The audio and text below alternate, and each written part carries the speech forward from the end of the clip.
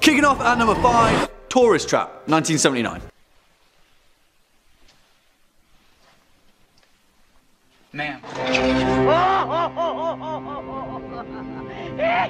And although this film looks very much like a stereotypical run-of-the-mill B-movie, and although it pretty much is exactly that, strangely enough it's also kind of really good. And also is one of the weirdest films to have emerged from the late 70s, and believe me, that's saying something. I guarantee that the first time you watch this film you'll have no idea what the hell you've been watching. Also, if like me you have a fear of the uncanny and strange mannequins suddenly springing to life, is nightmare fuel enough, then you'll for sure be getting your money's worth with this film. If being scared senseless is in your bag of tricks, of course. I mean, I'm guessing that it is. You're watching a list video about horror movies, but whatever. For all intents and purposes, Tourist Trap is a run-of-the-mill slasher film. Travelling group of friends, their car breaks down, find themselves at a strange roadside establishment, and then of course, that's when the weirdness begins, because it's really weird. Because although this film is very much a standard slasher, the manner in which the slasher-ing is orchestrated is something else entirely. And I'll warn you, if you're looking for this film to adhere to any form of logic, please don't, because logic flies out the window like a barrage of telekinetic mannequin limbs. Yeah, written and directed by David Schmoller, Tourist Trap tells the tale of a group of friends on a road trip who quickly come into car troubles in the stereotypical manner and seek shelter for the evening in a tourist trap operated by the strange Mr. Slauson. And really that's all there is to it, because quicker than a rat up a drain pipe, an entire museum's worth of mannequins dressed in all manners of historical garb then become the means for a very unexpected bloodbath. Although it doesn't sound like it, this film needs to be seen to be believed. It is so obscure, so spooky in its off-the-wall manner. It should be formulaic, but it's not that at all. It's bizarre in all the right places. Listen, if I haven't sold you already on this film, just give it a watch. If you're looking for a weird film, there are few weirder than Tourist Trap. Swinging in at number 4, Gozu, 2003.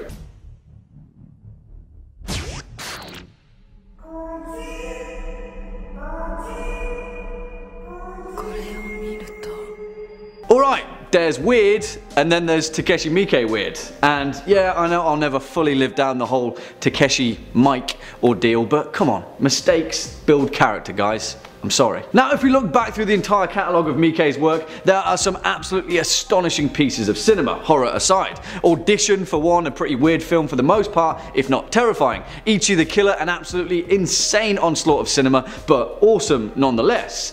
And then there's Gozu, perhaps one of the weirdest films ever made. However, there's weird for the sake of being weird, and then there's weird for the sake of creating a straight up fantastic movie, and thankfully for us, 2003's Gozu falls in the latter camp. Put it this way, in its native Japanese, this film translates literally to Yakuza horror theatre, Cow's Head. It tells the tale of Azaki, a member of the Yakuza in the midst of a mental breakdown, and his brother in crime, Minami, caught between doing the right thing by his friend and being a gangster.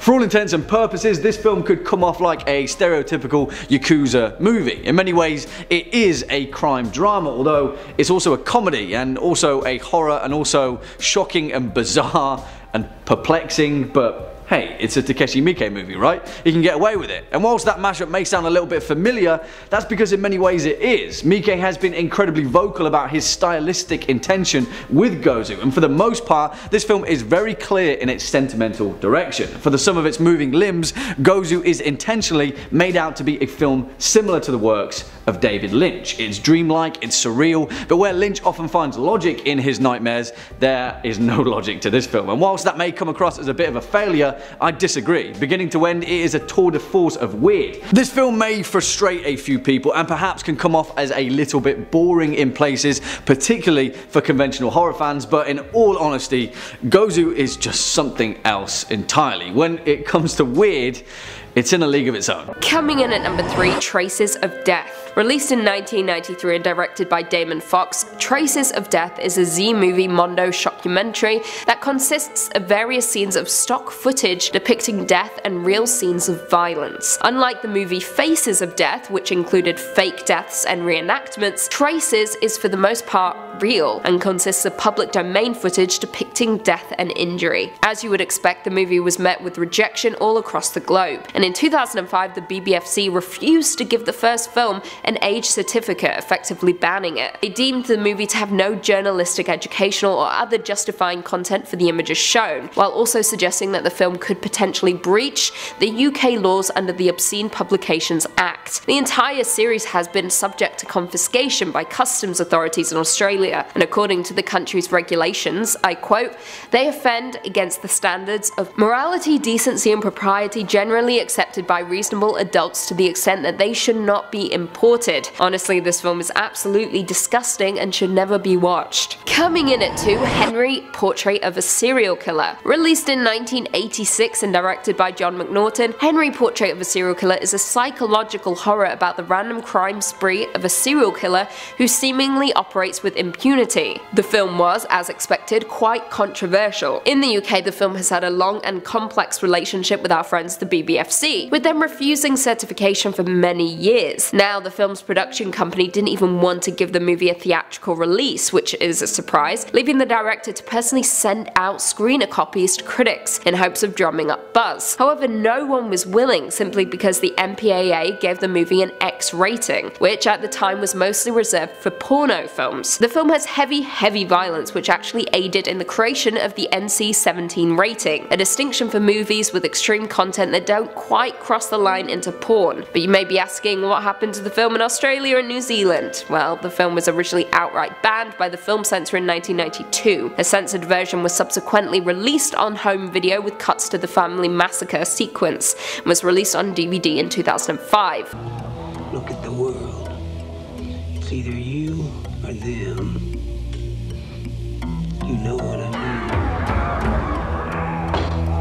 And finally coming in at number 1, The Last House on the Left. Released in 1972 and directed by the legendary Wes Craven, The Last House on the Left is an exploitation horror film that revolves around 2 teenage girls who were taken into the woods and tortured by a gang of murderous thugs. Now, this movie was actually Craven's directorial debut and was loosely inspired by Ingmar Bergman's The Virgin Spring, and in turn received vicious censoring, resulting in it being banned in certain countries for decades. The film was explicit, particularly the torture scene, and therefore the United Kingdom refused a certificate for cinema release by the BBFC in 1974 due to the scenes of sadism and violence. The film was ultimately banned throughout the remainder of the 1980s and into the 1990s. However, after a series of major cuts, the movie is now available for viewing. That itself didn't happen until 2008. To top it off, no one even bothered to attempt to distribute it in Australia due to the monumental problems it would have caused. It actually wasn't even released down under until 2004. How crazy is that? The New York Times critics, Howard Thompson, even admitted to walking out after just 50 minutes of this sickening tripe. Fun fact for you all, when it was no longer banned, my parents bought it for me. Merry Christmas. Kicking off at number 5, Willow Creek, 2013. Crazy. Pets and people go missing all the time. I'll go in there myself. You can just stay here in town if you want. You believe any nut job out there that says Sasquatch is real? And for our first brush with folklore in horror cinema, we're heading over to North America with perhaps one of the most legendary paranormal creatures and sources of forestry urban legend, Bigfoot. And while you may think that Bigfoot has historically been more miss than hit in horror cinema, this film definitely has something to say about that. Written and directed by Bobcat Goldthwait in his first ever foray into horror cinema, Willow Creek is your standard indie found footage handheld horror about Bigfoot lore and is heavily influenced by the legendary Patterson-Gimlin footage of 1967. However, while on the surface this film definitely doesn't do anything new and it doesn't exactly break any new ground for horror cinema, as we step through the woods of Northern California, the folklore of the Sasquatch and Bigfoot has never been more real. Willow Creek tells a tale of Jim and his long-suffering girlfriend Kelly. Jim is a fanatic believer of Bigfoot lore and an avid amateur cryptozoologist in pursuit of the big hairy unknown. In classic found footage fashion, Jim's idea of a romantic getaway is to head into the Six Rivers National Forest and hopefully find the infamous dry sandbar deep in the woods where the Patterson-Gimlin footage was shot and film the whole thing along the way. It's a simple premise with a relatively simple interpretation of folklore. Bigfoot is just a giant hairy elusive humanoid that lives deep in the wild, right? Well, Willow Creek definitely believes that, but it has a lot more to say about the implications of the unknown. I'll say no more because whilst this film is short and straightforward in its approach, it also packs in so much more and expands upon an already intriguing folklore. Also, mark my words, the last few frames of this film will make your hair stand on end in some way or another. Coming in at number 4, Borgman, 2013.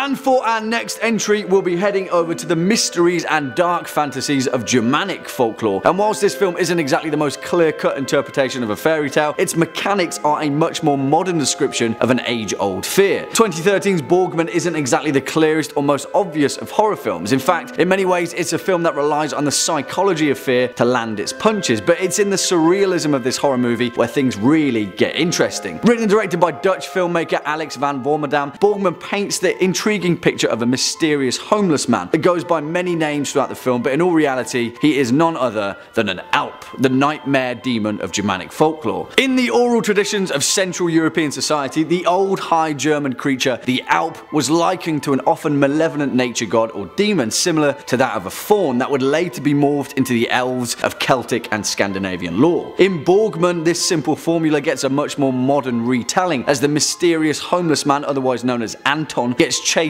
out of his underground home deep in the wilderness by a priest and 2 armed men, where he seeks refuge in a wealthy family's home. And then, as we expect, things take a much more mystical turn. I won't say any more because Borgman is a surprisingly shocking film, and the final act of this movie is pure evil. It's almost like Michael Haneke's Funny Games, just with an ancient Germanic Alp instead. And that's what makes it great. Coming in at number 3, The Human Centipede 2 Full Sequence. The Human Centipede 2 is notorious for being one of the most disgusting films of all time, not to mention having one of the most foul-smelling concepts, as well as a decreasing level of artistry throughout the installment. However, number 2 takes the cake for being one of the most abhorrent and nihilistic movies I have ever watched in my entire life. It is beyond gross out, it is mentally and emotionally scarring. The film centers on a depraved man who goes on a killing spree in order to recreate the experiment portrayed in The Human Centipede. The movie itself was so extreme that the film was initially refused classification by the BBFC, saying, I quote, "No amount of cuts would make the movie acceptable enough to be exhibited or sold." They also raised the possibility that the film could be in violation of the nation's Obscene Publications Act, which the director Tom Six responded to, I quote,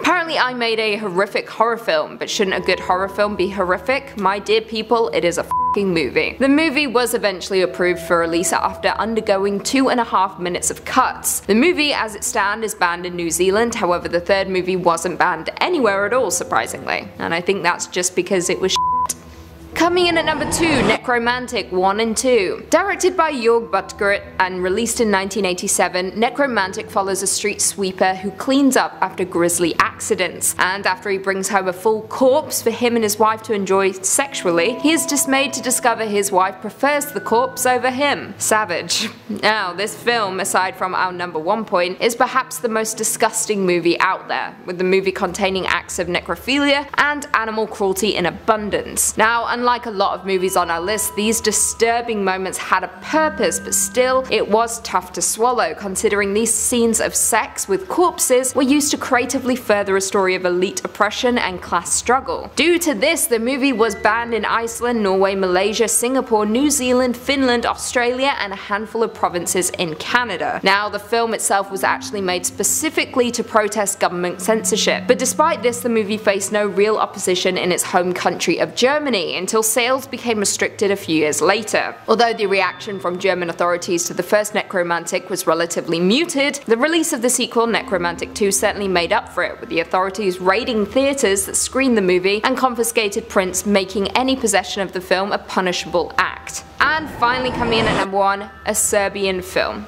Released in 2010, a Serbian film follows an aging porn star who's struggling to provide for his family. So he agrees to make one last film. Unbeknownst to him, it contains themes of pedophilia, necrophilia, and may end with his death. A Serbian film has over time gained a reputation worldwide for being one of the most extreme and disturbing horror movies ever made, and I can confirm it is horrific. Some of the most horrific moments include the assault of a newborn baby, sex with corpses, and the assault insult of the protagonist's own child, and that is me putting it tamely. This film is absolutely revolting and should be witnessed by no one. Saying that, it is not surprising in the slightest that it has been banned in Germany, Norway, Brazil, Australia, New Zealand, Malaysia, Spain and Singapore, with the countries that allowed for the movie's release requiring the movie to undergo censorship cuts, and a lot of them. Following a Serbian film's ban in Spain, the director of a film festival faced criminal charges for daring to show the movie, with the accusation being that the screening constituted exhibition of child pornography. The case was such an overreach in general that the film's director claimed, I quote, "Those prosecutors have no clue what child pornography actually means," and added that the sequences weren't made to be arousing in any way, but to depict the pure horror and brutality of innocence being ruthlessly defiled. Fair point, but still the film is too extreme for most people, including me. Kicking off at number 5, A Lizard in a Woman's Skin, 1971.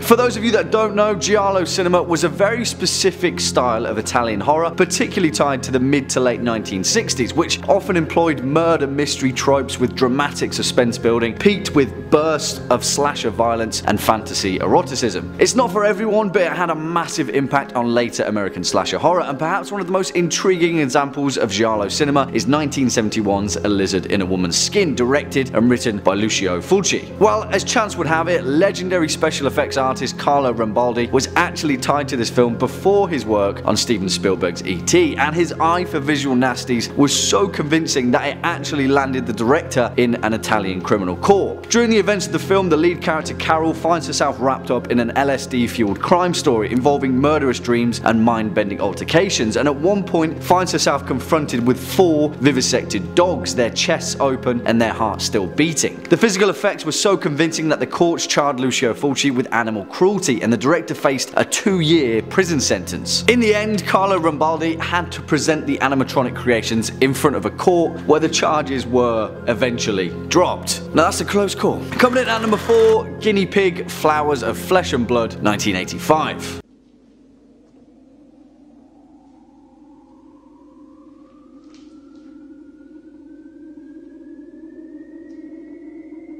Perhaps one of the most controversial depictions of horror cinema in the whole of Japanese history, if not the rest of the world. The Guinea Pig films are a series of 6 Japanese horror films from the early 1980s and 90s, based off of the filmmaker Hideshi Hino's own horror manga series of a similar nature that depicts incredibly graphic and grotesque Japanese body horror and violence. Now listen, this style of horror cinema isn't really for me, but fringe filmmaking has often pushed the boundaries so that the mainstream can further develop the genre as a whole. But on the flip side, Hideshi Hino's work had a pretty rough time, to say the least, and the filmmaker had to constantly prove that no one was actually hurt or murdered during production. While in a bizarre turn of events that involved Charlie Sheen, of all people, it had the Guinea Pig series being investigated by the FBI. In 1991, actor Charlie Sheen was given a copy of the second film in the series, Flowers of Flesh and Blood, and after watching it, Sheen mistook it for a genuine snuff film, claiming that the graphic depictions on screen were so lifelike that there was no way special effects could have pulled it off. He was so convinced that he contacted the FBI to report it, only to find that they were in fact already investigating the filmmakers, who were then summoned to a Japanese court to prove that the special effects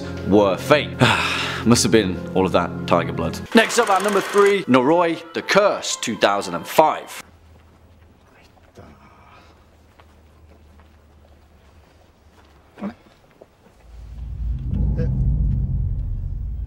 Now, this is for sure an interesting film, to say the least, and it's a welcome sore thumb in the world of Japanese horror. It comes from renowned director Koji Shirashi, who's made quite the name for himself as a found footage auteur, with films like Occult and Shirome, a departure from the short, unsettling style often found in J-horror. Noroi is perhaps the best example of his work, and it stands out as a slow-burning mockumentary of paranormal investigation in Japan. Noroi features an absolutely mammoth task, interweaving several storylines that lead up to a deeply disturbing ending. For the most part though, it focuses on Masafumi Kobayashi, a paranormal expert famous for uncovering supernatural mysteries, and his investigation of a strange woman and her young son. It manages to give us just enough to keep the mystery going, and I don't say this lightly, pretty much every scene is unsettling as we quickly realise that there are much more malevolent powers at play. Swinging in at number 2, The Blair Witch Project, 1999.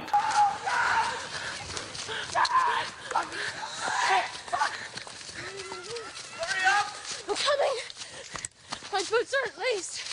And you just knew this one would make this list, didn't you? Of course, perhaps the most famous found footage horror film of all time, and many people's first horrific dive into the subgenre. The Blair Witch Project is an awesome horror film, I'm gonna say it, and the impact that it had on the genre as a whole can't be denied. The reason that the Blair Witch Project is so damn good is because it managed to pull off exactly what terrifies us, a stark reminder that what really scares us is the stuff that we can't see, especially in a time when horror cinema was trying its hardest to deliver full frontal fear. Again, like with the McPherson tape, the Blair Witch Project relied heavily on viral marketing. Even a year after its release, the 3 actors, Heather Donahue, Joshua Leonard and Michael C. Williams, were listed on their IMDb pages as missing or deceased. The film's creators, Daniel Myrick and Eduardo Sanchez, made huge strides in creating a working mythology for the film, drawing on 18th century folk legends to fabricate their own occultist backdrop, hinting to the viewer that perhaps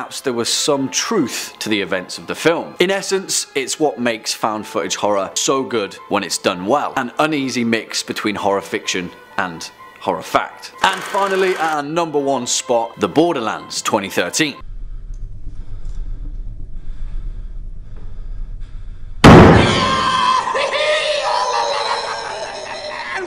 Also known as Final Prayer in the US, but come on, the original title is so much better. The Borderlands is a 2013 British horror film written and directed by Elliot Goldner in his directorial debut. I'm going to say it, this film is awesome for many reasons, but the main reason is that it answers a question that somewhat mires the believability of found footage horror. Why are they still filming? Well, The Borderlands has a pretty decent answer for that. 3 men who were sent by the Vatican to provide evidence of demonic occurrences in a remote church in rural Britain. I really don't want to spoil anything in this film because I sincerely urge you to watch it if you haven't, but in my opinion this is one of the best found footage horror films of recent times. It's equal parts The Wicker Man and equal parts The Exorcist, and it's an awesome display of British folk horror, an emerging subgenre that is really hitting the mark for this particular horror fan. Really guys, I can't say much more other than just watch this one because it's really good. Coming in at 5, Cannibal Holocaust. Released in 1980 and directed by Ruggero Deodato, this movie centers on a rescue mission into the Amazon rainforest, which results in a surprising discovery when a professor stumbles across lost film shot by a missing documentary crew, whose goal was to study the region's indigenous cannibalistic tribes. Now, Cannibal Holocaust was one of the very first found footage horror movies, which actually led to the director being arrested for suspicion of murder. Now, what makes this movie so disgusting is the fact that actual animals were killed on screen, making the fake deaths of the humans more believable. In order to sell the illusion, the actors' contracts prevented them from appearing in any other TV shows or movies for a year after its release, in order to sell the fact they were supposed to be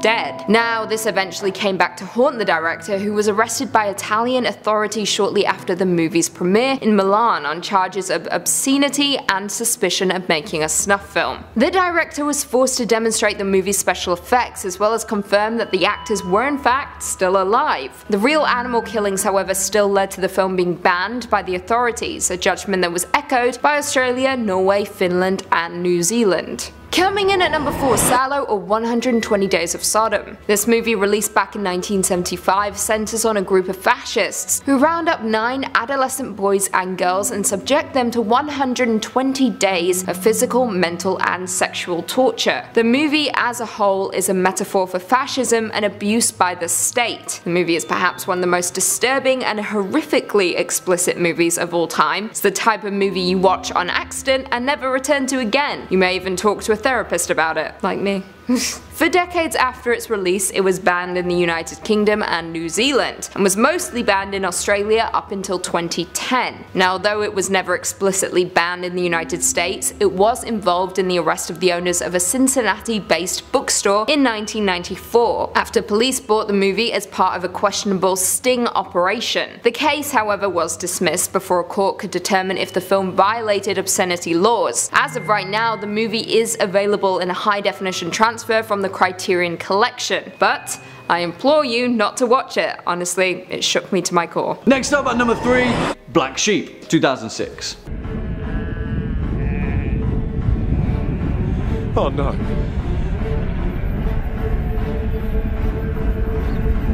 Now, several of you may be thinking, what the hell is this film doing here? Surely there are weirder films than New Zealand's 2006 horror comedy Black Sheep, and I'd say bear to that, because there aren't. Why do I do this to myself? Why? Because zombie sheep, that's why. And the fact of the matter is, I kind of want this list to be worthwhile as well, because when it comes to weird, there's no point investing a few hours into a film if it's not going to be entertaining, and Black Sheep is one of the most deceivingly entertaining horror films of the past decade. Put it this way, in New Zealand, sheep outnumber human beings by around 7 to 1. And with that ratio, how would the human population fare in a sheep zombie outbreak? Yeah, you can see where we're going in this one, right?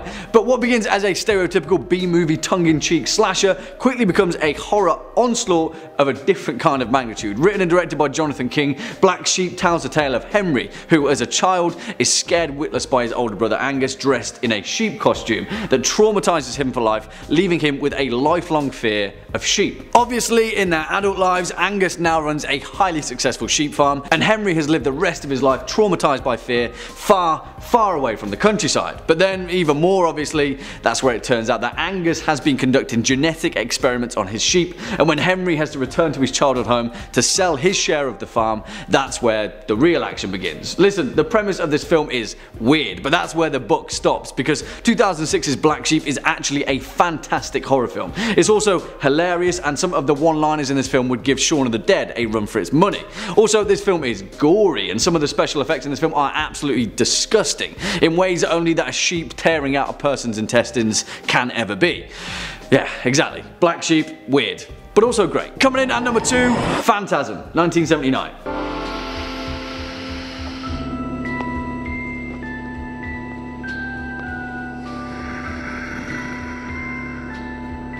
Even for the most die-hard fans of the legendary cult classic Phantasm, as well as its further franchise, there's no denying that the reason this horror series is so beloved is down to the fact that it is so damn weird you can't help but enjoy it. And whilst the later entries of the series are without a doubt the weirdest of the weird, the first entry in the franchise, 1979's Phantasm, laid the seed for one of horror's most underappreciated darlings. Put it this way, for those of you that don't know, Phantasm is the first introduction of the iconic Tall Man, played by Angus Scrimm, a supernatural dimension-hopping undertaker who turns the dead of Earth into dwarf zombies to then be sent to his home planet and used as slaves. Yeah, and that's just the start of it, because it only serves to get weirder. Written and directed by Don Coscarelli, Phantasm has often been described as a film that intentionally doesn't make any sense. And whilst that's partially true, that's a little bit of a cop-out, because I think the fairer way of describing it is that Phantasm intentionally doesn't make any sense to conventional horror. It's weird, but not for the sake of being weird, it's weird because Don Coscarelli wanted to do things his way. And that is the reason why it works. It's like delving into someone's fever dream without them knowing, or like one of those incredibly realistic daydreams that you just can't wake up from.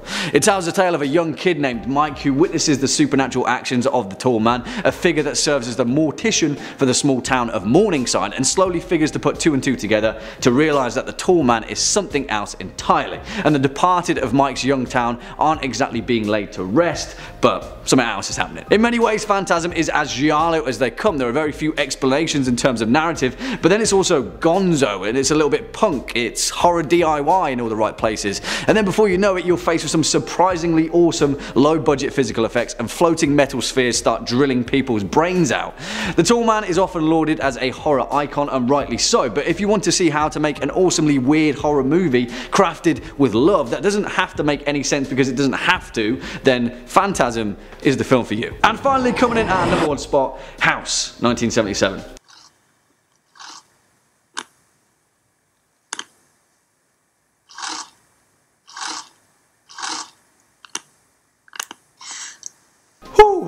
boy, is this film weird.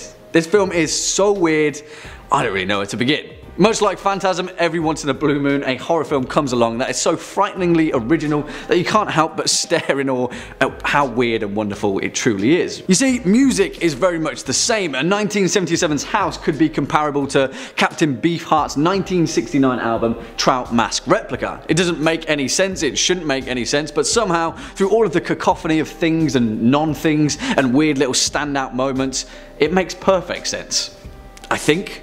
Kind of. Put it this way, this film came to life after the film company Toho approached its director to make a film similar to Jaws, and their response to that was to make a film about a demonic house. Yeah, here we go guys. Directed by Nobuhiko Obayasha on a script inspired by his daughter Chigumi, House tells the tale of a schoolgirl and her 6 classmates who take a trip to her aunt's strange dilapidated country home where one by one the girls are consumed by the house. Yeah, and that's pretty much the entire film, and that's also just the start of it. You see, the thing is, this film is hard to recommend to anyone in regard to sitting down and enjoying a horror movie. As a horror experience though, it's the definition of the term. Start to finish, this film is a series of increasingly bizarre moments, strung together in some kind of semi-coherent childhood fantasy, like a young girl skipping through a forest and then unwittingly ending up in the clutches of her demonic aunt and her cat. This film is the visual definition of the bizarre brilliance of Japanese folklore. It's yokai. It's a cautionary tale behind the subtle idiosyncrasies of Japanese culture. For the most part, it looks like it was made by a child, and that's intentional. It's a trip, and when it comes to weird, there are few as weird as 1977's House. Seriously, it's one hell of a bloodbath, but also strangely charming. It's a visual oddity, and when it comes to weird, it's for sure at the top of the pile. Kicking off at number 5, The McPherson Tape, 1998. Kurt, they're on the roof. Kurt, what are we gonna do, man? We're on the roof. Oh, close the flue. Also known as Alien Abduction Incident in Lake County, the McPherson Tape is an incredible display of science fiction horror done well, in a time when the found footage subgenre was just finding its feet. I'll be honest with you guys, when I first saw the McPherson Tape as a kid, when it was broadcast as a straight-to-TV film, I thought it was actually real. And I wasn't alone either, because when it originally aired on UPN on January 18th, 1998, hundreds of people called in to verify that it wasn't actually portraying real-life events. So much so that the Lake County Sheriff's Department had to release a statement reassuring viewers that the events didn't take place. The McPherson Tape centers around a family of the same name who have gathered together for Thanksgiving at their lake house when things quickly and mysteriously go wrong. As usual, I don't want to spoil any plot points for this film because it's definitely worth a watch, but if you're terrified of the thought of little green men roaming around your house at night, then you'll definitely be a fan of this film. Coming in at number 4, The House's October Built, 2014.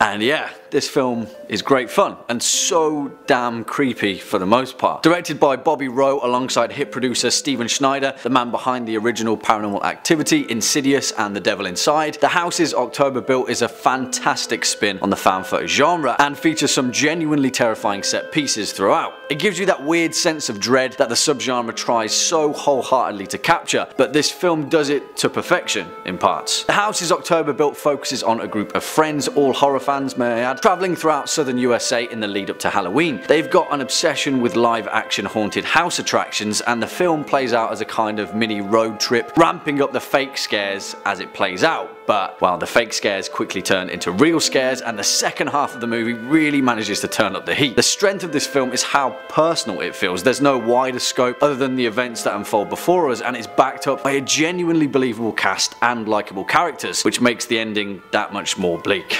Give it a watch. Swinging in at number 3, August Underground, 2001.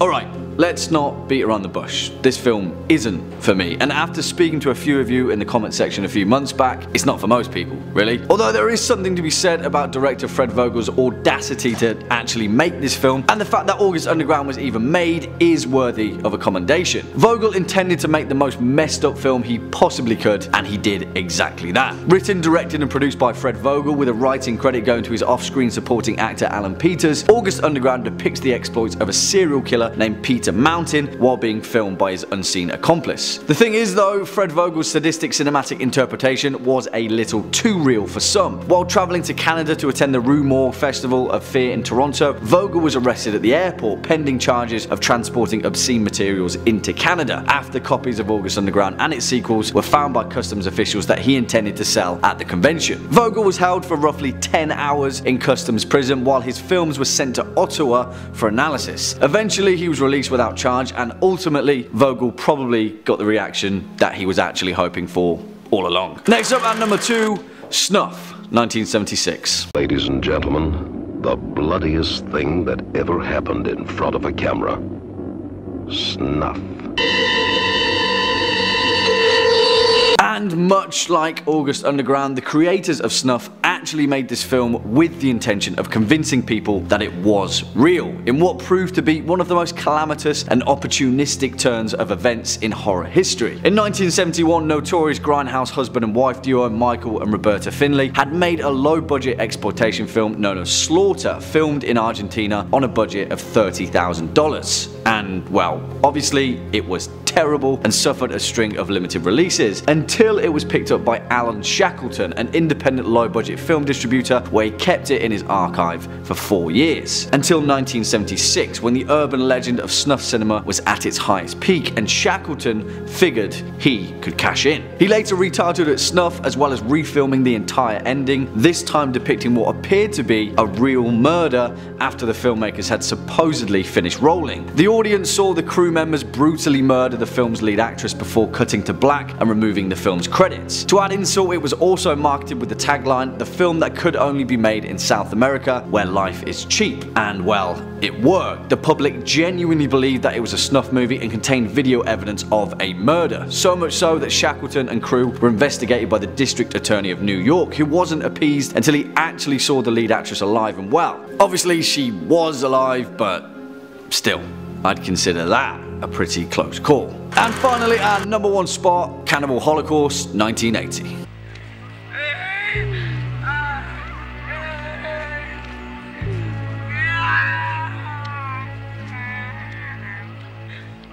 And it has to be, really, perhaps the most notorious exploitation film of all time that eventually saw the film's creator, Ruggero Deodato, charged with multiple counts of murder after its release in 1980. Cannibal Holocaust is a title synonymous with exactly how far filmmakers can push the boundaries of cinematic violence and depravity. But in the end, it has proved to be a retrospection of the ethics of journalism, the exploitation of developing countries, and the nature of an expansive society versus indigenous peoples. Also noted as one of the most important found footage films of all time, Cannibal Holocaust depicts a multi-layered narrative, initially focusing on a team of film crew members who go missing in an area of the Amazon rainforest known as the Green Inferno, a title later used by Eli Roth in his own homage to Deodato's work. After its release, the world was so shocked by the depiction of graphic violence that the vast majority of the public were convinced it was real, exacerbated by a rumour that several actors had indeed been killed on camera whilst filming. Of course, Deodato was eventually cleared of all charges after the film's actors finally appeared in a television interview, but the legacy of Cannibal Holocaust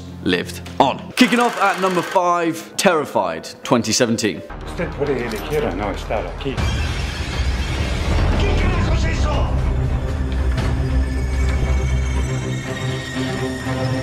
Written and directed by Argentinian horror aficionado Demian Rugna, this film was first released under its Argentinian title of Aterrados and later under its English name of Terrified. And, well, it kind of does what it says on the tin, because if you're in the business for checking under your bed for ghouls and monsters, then that's exactly what you'll get here. I will admit I did have a few gripes with this film, mainly due to its lack of pacing. It takes a hot minute to get to the point and then it's just a kind of non-stop barrage, but I will also note that that's exactly where its strengths lie. The film focuses on a group of paranormal investigators trying to discover the mystery of a haunted house in a neighborhood of Buenos Aires, and while it's wrapped up neatly as a classic haunted house story, it also becomes so much more than that. Clearly this film was made by fans of horror cinema and it pulls out pretty much every trick in the book, but it's also gleaned with an absolutely terrifying eye for horror. Terrified will make your skin crawl, and if you've got a smidgen of morbid humour, you'll probably find parts of this film hilarious too. Coming in next at number 4, The Burrowers, 2008.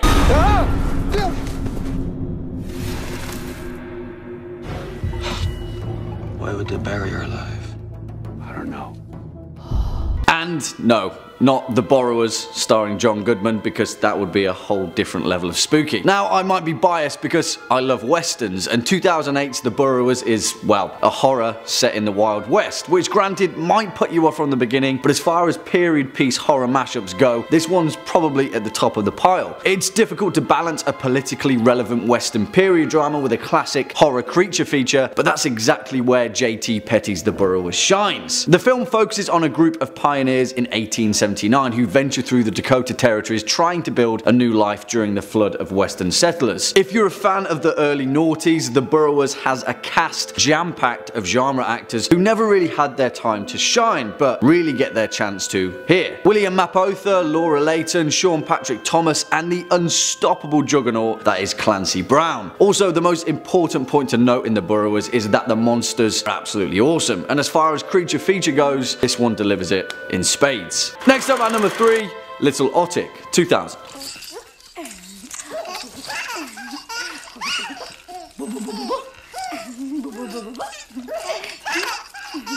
And where the hell do I even begin with this film? I know I say that a lot, but perhaps the most fitting example of that phrase is this film. Way back in the day when I was taking film class at college, we were studying European surrealism, and this film just so happened to rock up one day on my watch list, and still to this day, I think back at how utterly messed up it is. But don't get me wrong, this film isn't messed up in the sense of, say, a Serbian film. This film is messed up because it's just so strangely weird, bizarre, not quite like anything you've ever seen or will see. It's not even a horror film. In fact, it's pretty damn hilarious in places, but trust me, Little Otic is a horror experience. Written and directed by the legendary surrealist Jan Svankmajer, Little Otic is a Czech film based upon the Otisanic fairy tale from 19th century Czechoslovakia. And what's that, you may ask? Well, Otisania is a dark European cautionary folktale about a couple that have been struggling to conceive a child together. One day out in the fields, the husband finds a strange log of wood that curiously resembles the figure of a baby, and so he decides to bring it home to his wife. The couple are completely overjoyed by their new wooden child, and suddenly that log baby comes to life and demands to be fed. But then as time passes, the baby can't stop eating, and Otisania gets hungrier and hungrier, and you can see where this is going, right? Little Otic is incredibly straightforward with its narrative, but Jan Svankmajer manages to squeeze every last terrifying and intriguing drop out of this fairy tale. He blends strange, twisted stop-motion animation with live-action set pieces, and this film really is a feast for your eyes. Although it isn't a traditional horror film, so to speak, if you haven't seen Little Otic, please do, because you won't be forgetting it in a hurry. Swinging in at number 2, November 2017.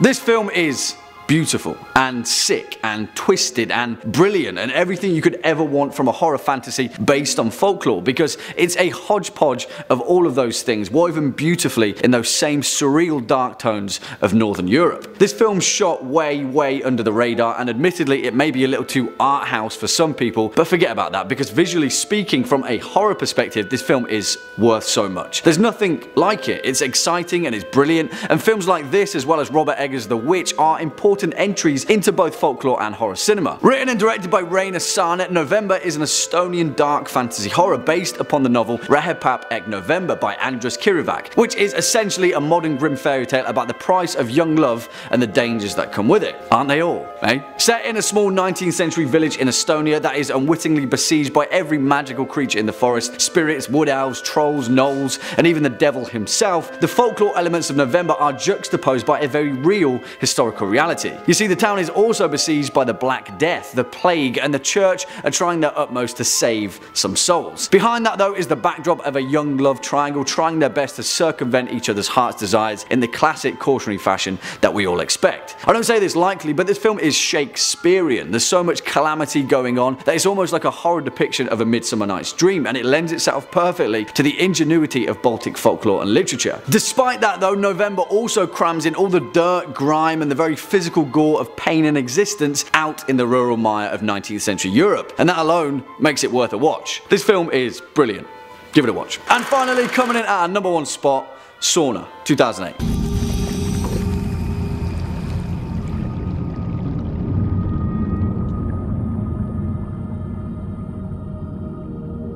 preface this with a very important point. This film is hella messed up, and you will either love this film or you will hate it. It's as simple as that. But the reason this film takes our #1 spot, despite me being a massive fan of it, is down to its no-nonsense approach to the stark realities of folklore and the price of human life that is often paid in its cautionary tales. 2008 Sauna does not pull any punches. It doesn't sugarcoat the realities of death with the magical or mystical, and because of that, it's perhaps one of the starkest interpretations of myth and legend of recent times. Sauna, otherwise known as Filth or Evil Rising in its English release, tells the tale of two brothers in Finland in 1595. It takes place at the end of the bloody Russo-Swedish War, and the brothers, one of them a violent and grizzled warrior and the other a kind and timid scholar, are tasked with marking the new border between Finland and Russia. So what does a sauna have to do with it? Well, I'll leave that for you all to discover, because part of the appeal of this film is pulling at the thread of its mystery. But heading into this film, you may need to know, although it may not seem like it, the folklore connotations of one of Scandinavia's most ancient pastimes, the steamed hut and hovels of a sauna, play a very significant and horrifying role in this film. There are so many tales throughout Finnish folklore about the dangers of meeting mischievous figures behind the ancient myths of a sauna, but this film is instead concerned with its surprising spiritual connection and the role it played in the cleansing of sins. You may have to dig deep into this film to truly understand its significance to folklore, but put it this way, the Sami people of northern Finland were one of the last bastions of ancient paganism and remained unconverted by Christianity until the 18th century. Keep that thought in your head and then watch this film. I'll say no. Kicking off at #5, Men Behind the Sun, 1988.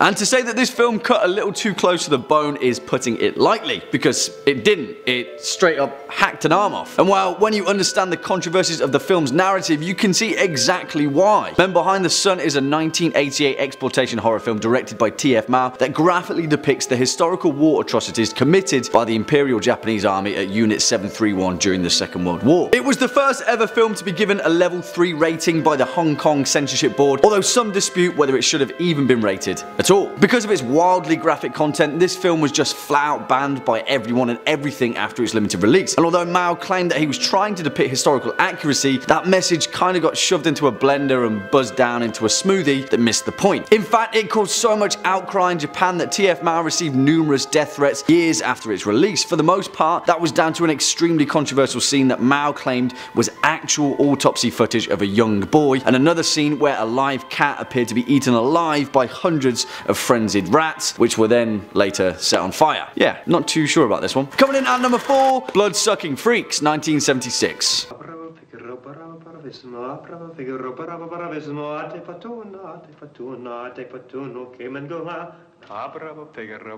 Whew, buddy, where do we even begin? What makes this film all the more unstomachable is that following its original release, it was marketed as a horror comedy. Although there isn't a lot of comedy to it, really, or tragedy. It's just kind of flat and bleak and doesn't really offer a lot of anything other than 1,000,001 different methods of on-stage torture. Originally shot under the title of Sardu, Master of the Screaming Virgins, and then retitled to The Incredible Torture Show, before settling on the distribution title of Blood-Sucking Freaks, the history of its namesake pretty much sums up its content. It's confused, at best. But despite the non-stop gross-out tactics that Blood-Sucking Freaks deployed, it was the events that unfolded after the film's release that cemented it eternally in the upper echelons of cult classic exploitation cinema. The film's main character, the violent and depraved Dr. Sardu, played by Seamus O'Brien, was stabbed to death by a burglar in his own apartment shortly after the film's release. Not only that, but model Viju Krem, who plays the character of Natashi Di Natale, was shot and killed during a hunting accident several years later. Both of their tragic deaths only added to the cult status of Blood-Sucking Freaks, further contributing to the film's legendary notoriety. Next up at #3, Possum,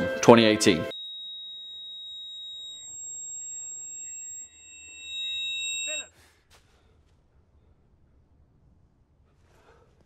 And now we're really talking. My word, this film is creepy. Now, let's segue things, because as a Brit, I've got to make a note that we do bleak, atmospheric isolation really, really well in cinema. It's our thing, you know? It's always raining, the sky is grey most of the time, and it has historically reflected so in film. Well, Possum is exactly that. And if you're not in the game of feeling deeply unsettled, I'd avoid this film because I warn you, it's going to stick with you. Also, it was written and directed by the trailblazing Matthew Holness, who also made one of the greatest and weirdest British comedies ever, Garth Marenghi's Dark Place. Possum covers some tough themes, which bleed throughout the plot in a kind of atmospheric oppression. It stars Sean Harris, a fantastic British actor who plays the part of Philip, a disgraced children's puppeteer trying to piece his life back together while also confronting the demons of his past. And also, if you have a fear of the uncanny, puppets, mannequins, whatever, Possum will make you feel very, very scared. I don't want to ruin anything, but it has one of the most unsettling scenes I've seen in quite a while. You'll know it when you see it. Give it a watch. Swinging in at number 2,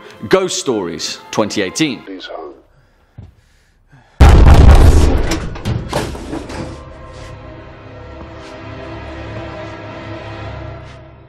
Now, I know for certain that if you guys haven't yet seen 2018's Ghost Stories, then you will absolutely love it. Who would have guessed that one of the smartest horror movies of 2018 would have Martin Freeman in a supporting role? Eh? Not me. But yet, here we have it, written and directed by the awesome British duo Andy Nyman and Jeremy Dyson. Ghost Stories is based on the duo's 2010 stage play of the same name. It follows the story of Philip Goodman, played by Nyman, a famous television professor renowned for debunking psychics and paranormal events. What plays out are 3 separate ghost stories intended to make a believer out of Goodman, and that's just the beginning. It's kind of reminiscent of The Twilight Zone and Tales from the Crypt, and if you're a fan of anthology horror, then you'll definitely be a fan of Ghost Stories. Although the intelligence of this film relies on its ability to wrap the whole thing up, and it more than delivers so in its final act. The most important thing to note about Ghost Stories is that it's fun. It's an entertaining film, and it never lets up with the creepy, crawling sense of British horror dread. Its cast is stacked. Martin Freeman, Paul Whitehouse, and Alex Lawther of Black Mirror fame. Yeah, maybe I'm overstamping the British horror vibe, but this film deserves to be up there with the best of the best. And finally, our number 1 spot, The Endless, 2018.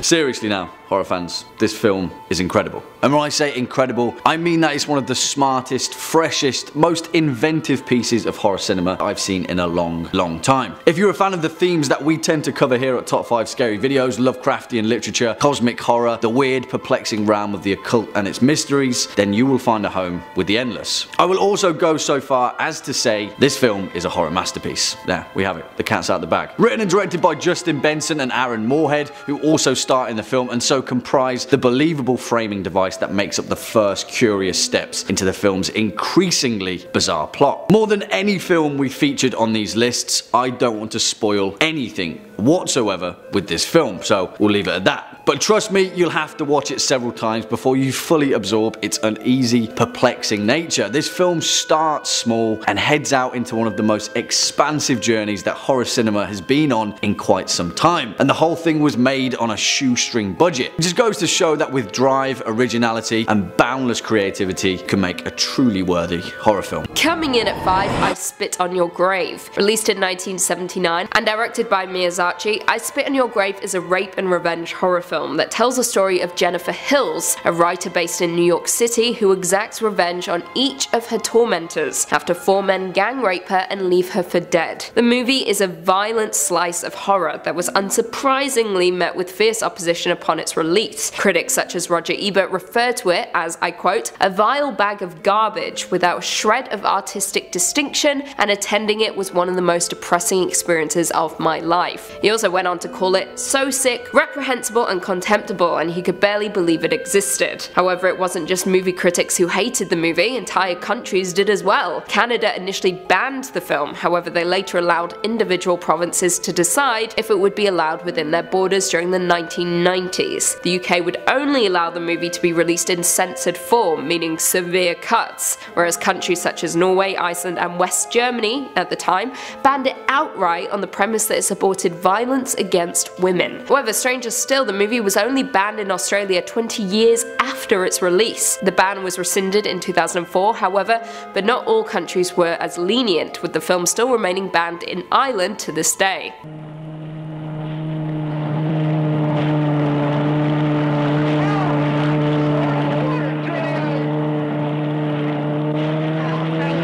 in at 4, Snuff. Released in 1976 and directed by Michael Finley, Snuff is a splatter film that is most notorious for being marketed as if it were an actual snuff film. The plot itself revolves around actress Terry London and her producer Max Marsh, who visit an unnamed country in South America. A female biker cult led by a man named Satan stalks and eventually murders the pregnant London and her circle of friends. The movie is very Manson family-esque before quickly switching gears and becoming a documentary of a young woman being killed by the film's crew. Now, this movie actually has an interesting backstory. Michael Finley went down to Argentina to shoot a quick and dirty movie that would ultimately cash in on the helter-skelter craze, titling it Slaughter. However, the movie was unreleasable, but the then distributor Alan Shackleton had the idea of filming a fake killing, tacking it on the end of the movie and creating rumours that this was the real deal, a real snuff film. So to double down on the urban legend, they renamed the movie Snuff, and then hired fake protesters to picket in front of theatres. It eventually got to the point that the New York's district attorney considered prosecuting a theatre owner who was showing it. However, Variety were the first to expose the movie and its publicity stunts as hoaxes. This is the true story of 4 innocent young actresses who thought they were making just another movie, but didn't know they were making the ultimate movie. Swinging in at number 3, The Wailing. Oh man, is this film good. South Korean cinema just can't seem to make a bad horror film, and at the top of that pile is The Wailing, written and directed by Na Hong Jin.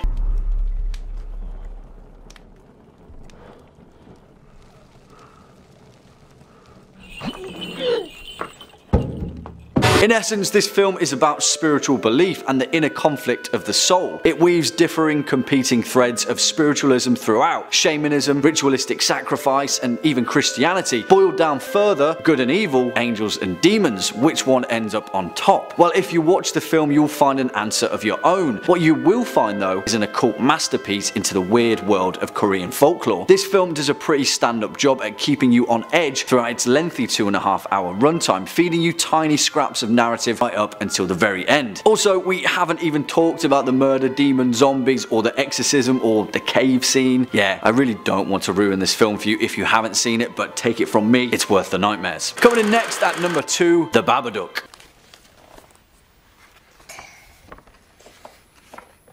If it's in a word or it's in a look, you can't get rid of the Babadook.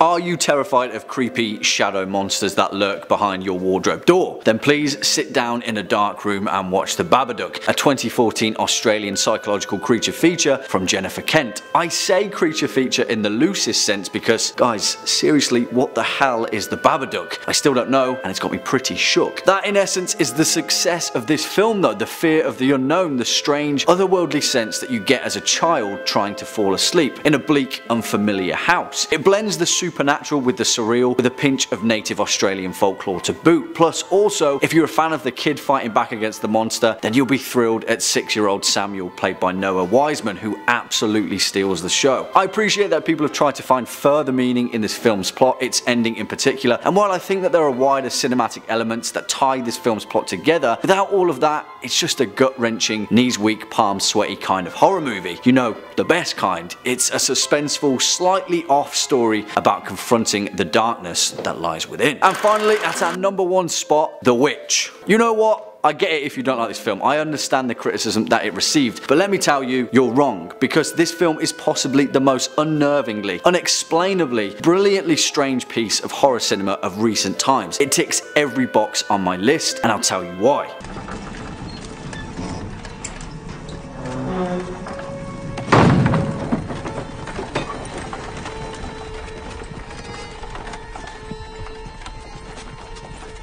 This film is impossibly bleak. It plays like something forbidden, something that we just shouldn't be watching, a glimpse into the long forgotten world where the devil still reigns. It begins with the banishment of a New England family in the 16th century, where we briefly get a glimpse of colonial era society and a newly found North America, but that world is soon shut off, and all we're left with is the woods and the witch. Seriously, this film does so much with so little that it's testament to Robert Eggers, the director and writer, as this was his first debut film, and he's fastly becoming my favourite horror filmmaker, so keep your eye out on him. Again, I really don't want to spoil this film for you, but if you laugh at the idea of being terrified of a goat, then let me introduce you to Black Phillip.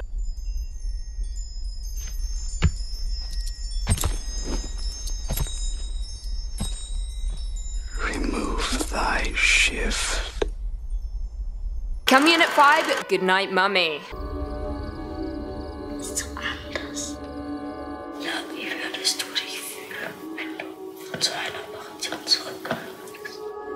This Austrian horror was released back in 2014 and follows twin boys who move to a new home with their mother who has just undergone a face-changing cosmetic procedure following an accident. What makes this film terrifying as an audience member is that we're never quite sure what is happening, let alone what is real and what is not. The twins develop a form of Capgras syndrome, a syndrome which makes them believe their mother has been replaced by an imposter. The film begins as a slow burn, as the twins' investigation stems from a curious nature before it turns into something far more cruel and horrific, which quickly divides us as an audience, conflicting us as we wonder whether we should be rooting for the twins or the mother. What sets this film apart from the rest of our list is that the film has no surprises. It's not filled with jump scares or twists and turns, it's in the purest sense horror, as we watch innocent young children do unspeakable things. It's an uncomfortable watch, but a masterclass in horror nonetheless. Goodnight Mummy, check it out. Coming in at 4, You're Next.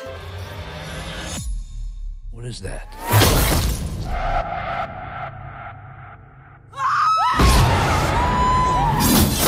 This home invasion horror was released back in 2011 and follows the Davison family as they come under attack during their anniversary getaway. A gang of mysterious masked killers storm the house, but very quickly learn that one of the victims harbors a very special set of skills, making her perhaps one of, if not the greatest final girls of all time. Now, You're Next is the perfect result of an often mishandled storyline. We've seen it before, innocent families tormented by killers, but You're Next is different, so incredibly different. As the family sit and spat at the dinner table, they're very quickly interrupted by said killers, which sets off an all-night bloodbath. However, what sets this film apart from the rest is that it strays away from the tropes of the home invasion subgenre, and instead gives us with Erin, played by Shani Vincent, a character who is the furthest thing from a victim we have perhaps ever seen in the genre. She fights back against the intruders, showing us that it is not her first rodeo. She is highly trained in fighting and survival skills. Erin is not to be messed with, and neither is You're Next. Watch it, you'll not regret it. Next up at number 3, Serbian film, 2010. Sprema se nešto veliko. Umetnička pornografija na najvišem nivou i to ovde kod nas. U Srbiji? Samo se radi u Srbiji za strano tržište.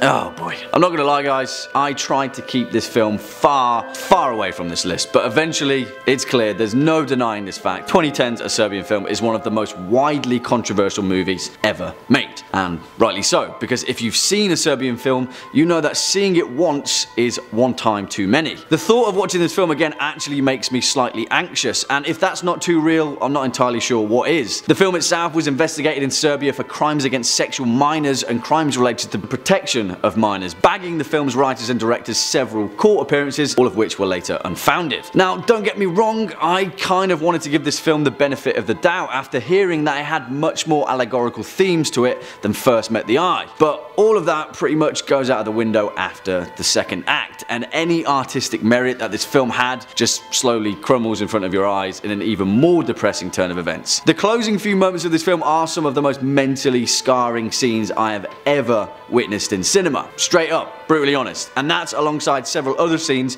that already give this film the notoriety it's gathered. You might think that you want to watch a Serbian film. Trust me, you don't. Save yourself the trauma. Swinging in at number 2, Salo, or the 120 Days of Sodom, 1975. Creature incatenate, destinate al nostro piacere.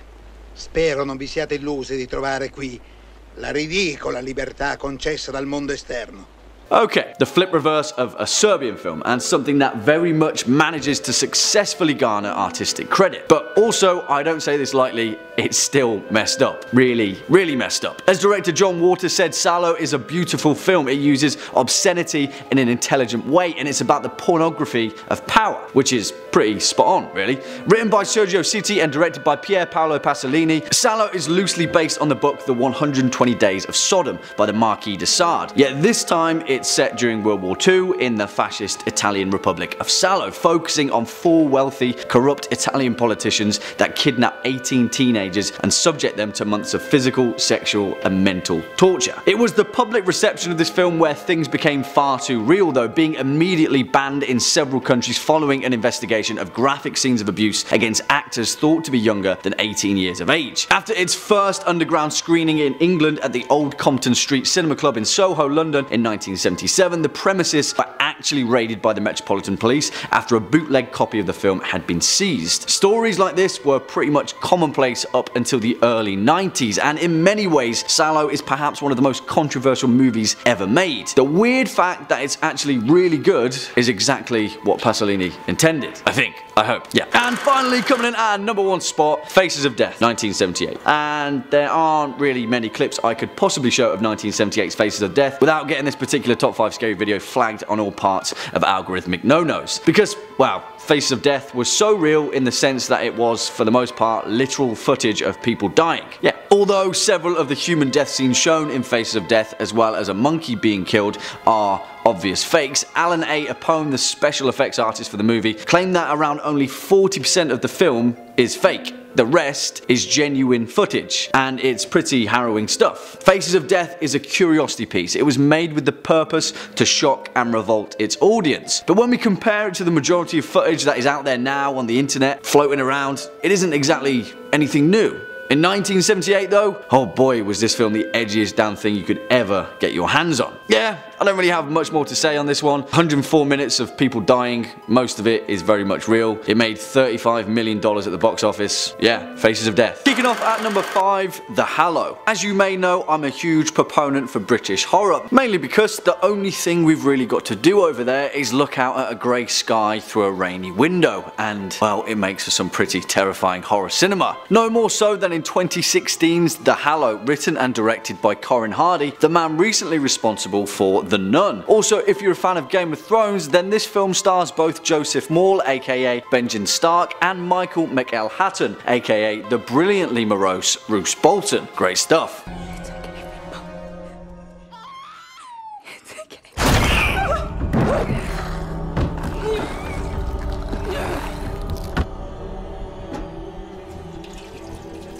The Hallow plays out as a folklore tale of old, a family from the city, a newborn baby, and a malevolent creature out in the deep dark wood with strange twisted intentions. It's also a breath of fresh air from the cookie cutter creature feature that we see in modern cinema, and the departure from full-blown CGI with instead using old school practical effects make for some terrifying on-screen moments, bringing creatures from Irish folklore to a nightmarish reality. It's great, give it a watch. Coming in at number 4, The Omen. Geez, this film, admittedly as I get older the impact of The Omen becomes less and less, but there's no denying that Damien Thorne, aka the Antichrist himself, is one of the most demonically fear-inducing kids to have ever stepped on screen, and the first time you see his twisty little smile is something that you'll never forget.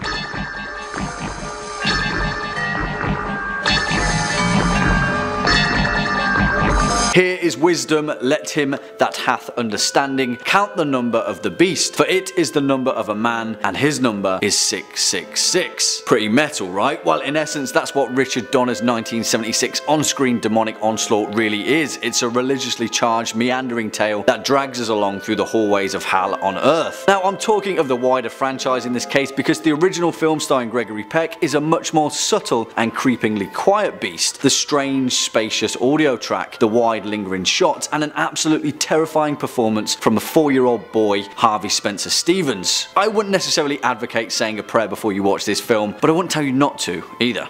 Next up at number 3, the Poughkeepsie Tapes. When people think of serial killers, they think of 4 or 5 people, you know, Ted Bundy, Dahmer, Gacy, etc. But what most people don't realize is how many more there are. An interesting film, to say the least. Now, I'm not the biggest fan of found footage horror, and to be honest, I'm not even the biggest fan of gore for the sake of gore and shock horror cinema. However, there is one exception, and I also think that this film gets unjustly labelled as torture porn because it's fundamentally not. It's a documentary about a serial killer and a twisted insight into the mind of a fictional mass murderer, captured over 800 neatly organised videotapes dubbed the Poughkeepsie Tapes. Written and directed by John Eric Dowdle, this film was pretty much shelved by MGM gem and never actually made it to mass distribution, which is the reason why it went underneath most people's radar. And it's kind of been a thorn in the side of horror cinema for quite a while, receiving scathing reviews from critics. For fans of horror cinema though, the Poughkeepsie Tapes is worth a watch, simply because it's so fresh in its concept and it's a form that we rarely get to see done correctly in the genre. Also, it's really, really messed up. Swinging in at number 2, Eden Lake. I'm not looking at a face page, I'm looking at a tip.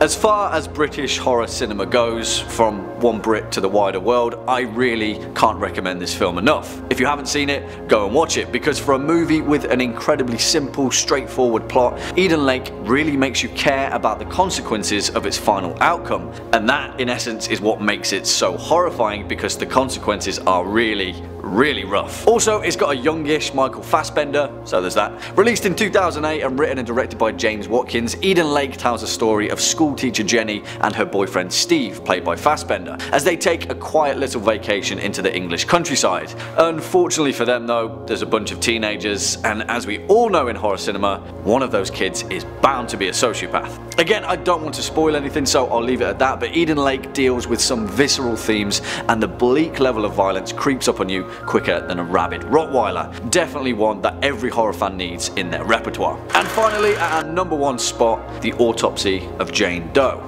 When we start something, we finish it. You wanna leave? Leave.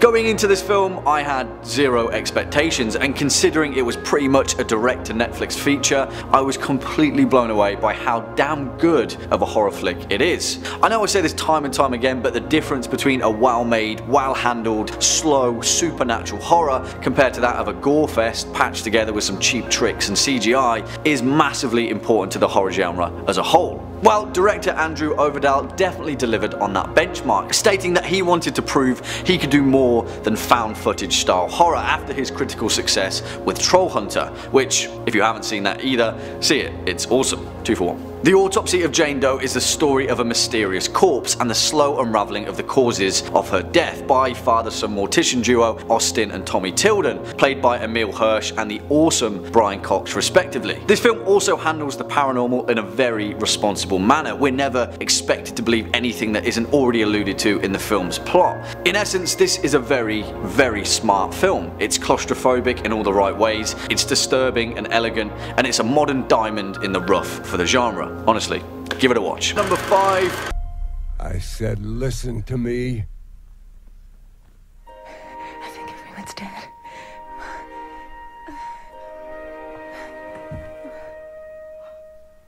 Pontypool. And really, the fact that Bruce McDonald's horror tour de force isn't heralded as one of the greatest zombie films ever made is a bit of an injustice. I say zombie film because that's the closest we'll ever get to understanding whatever virus plagues the unassuming town of Pontypool. Released in 2008, this Canadian horror film was based on the Tony Burgess novel Pontypool Changes Everything, the story of an Ontario-based radio station that tries its hardest to keep broadcasting during a viral apocalyptic event. It follows the character of Grant Mazzy, played by the awesome Stephen McHattie, an opinionated and brash radio jockey that tries his damnedest to be as dismissive as possible when facing down the end of the world. While I might not have you hooked by saying this is essentially a horror film about the English language, the real reason to watch this film is because Pontypool is a completely different breed of zombie flick. In parts, it's hilarious, in others, it's horrifying. If you haven't seen it, give it a watch, you won't be disappointed. Coming in at number 4, Kill List. Amen, Christian soldiers. Giving me indigestion. Oh, I'm sorry. Apology accepted. The term folk horror isn't as commonplace as it should be in horror cinema, but it's a style that has slowly germinated in British cinema and is captured perfectly in the sweeping action horror from the fantastic Ben Wheatley Kill List. This film draws inspiration from some 70s horror classics such as The Witchfinder General, The Blood on Satan's Claw, and of course The Wicker Man, in a period where, to be honest, British horror cinema had hit its peak. Now, I'll admit that this film isn't for everyone. It's intentionally ambiguous and visually misleading, but if the idea of deranged cults flocking about in huge country manors makes your skin crawl, then you'll find true fear in this film. Really, because it delivers that in spades. Kill List features the show-stealing Neil Maskell, a disgustingly underrated actor who plays an ex-soldier turned contract killer trying to make enough money to support his family in one final job. I don't want to spoil anything because Kill List really does keep you guessing all the way to the end, but the way it takes you there is what makes this film so damn thrilling. Give it a watch. Coming in at 3, Freaks. Gooba gobble. We accept her, we accept her. Google gobble, Google gobble. One of us, one of us. Classic horror doesn't get more classic than Todd Browning's 1932 masterpiece Freaks, a film which managed to slip by Hollywood censors in a brief period before the Code Authority years. The film follows a circus and its beautiful trapeze artist who agrees to marry the leader of the sideshow performers, but his deformed friends quickly discover she is only marrying him for his inheritance. Now this film features a phenomenal cast of real-life sideshow performers, which is why the film itself following its release was banned in the UK for over 30 years. Yep, that's right, 30 years. Despite its age, Freaks is still one of the most disturbing and haunting horror films I've ever seen. Many other creators have been inspired by Todd Browning's work as well, such as Ryan Murphy, who borrowed heavily from the movie for his carnival-themed season of American Horror Story. Coming in at 2, The Woman in Black. Nathaniel?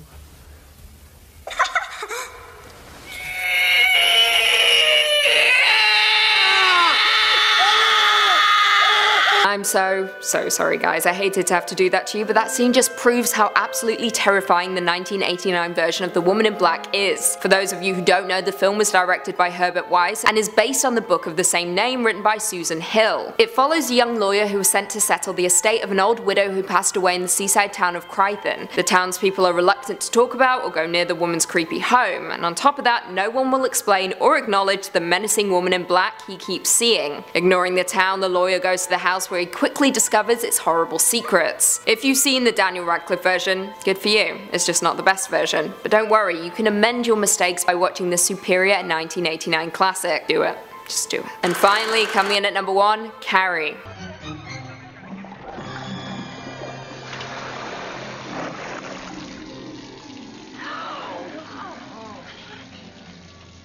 Yes, I know I said I wouldn't be picking obvious choices, but I can't not include Carrie, and you know it. Directed by Brian De Palma and released back in 1976, Carrie follows the story of Carrie White, a shy, friendless teenage girl who was sheltered by her religious mother. However, after being humiliated at prom, Carrie unleashes her powers on her classmates and her town. Based on Stephen King's novel of the same name, Brian De Palma very successfully brought his work to life in a gutsy and cutting-edge movie. At the time of its release, the cast were full of unknowns, including Sissy Spacek, John Travolta, Nancy Allen, and William Katt. What makes this film so damn good is that it makes you feel everything. Pain for Carrie, horror at what she does to her classmates, and fear that we have spent an entire film rooting for the villain. Carrie is sensational and despite its age, still holds up.